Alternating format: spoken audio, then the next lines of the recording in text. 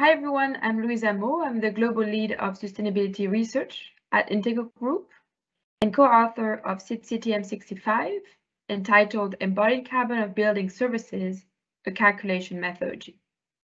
CIBSE TM65 is a method to enable consultants and designers carry out embodied carbon calculations for mechanical, electrical, plumbing products in a consistent way when no EPDs, environmental product declarations, are available.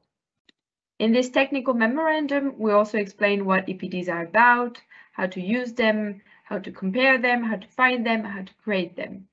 EPDs are definitely the way to move forward. But CIBSE published this guidance because embodied carbon of MEP matters, and it is currently completely ignored because there are very few EPDs available. TM65 does not aim at replacing EPDs, but rather allows initial embodied carbon estimates for MEP products to be made to enable research and learning in this topic. TM65 provides a consistent approach for MEP products. What information to ask to manufacturers through a manufacturer form, what steps to follow to carry out embodied carbon calculations of the product. There are two methods possible depending on the level of information provided by the manufacturer, a basic and a mid-level calculation method. The basic is much easier, but therefore less robust and less detailed. And then how to report the embodied carbon impact of your product through a reporting form. CIBSE TM65, published early 2021, was written in a UK context. Therefore, some assumptions are bespoke to this very specific context. We are about to release two addenda to this technical memorandum.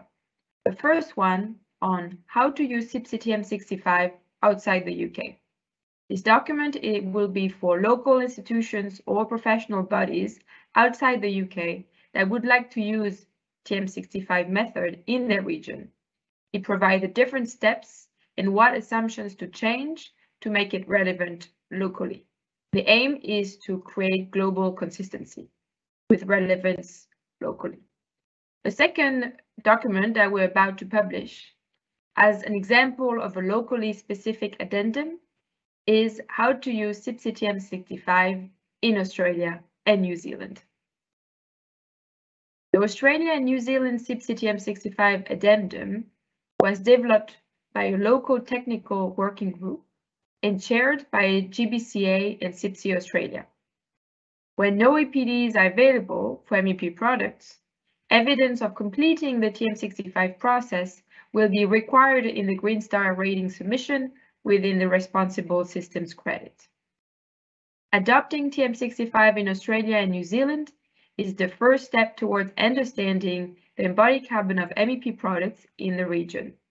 It allows a simple, cost-effective, and consistent methodology for approximating the embodied carbon emissions of MEP equipment and for aggregated data to be collected for benchmark purposes. Thank you very much.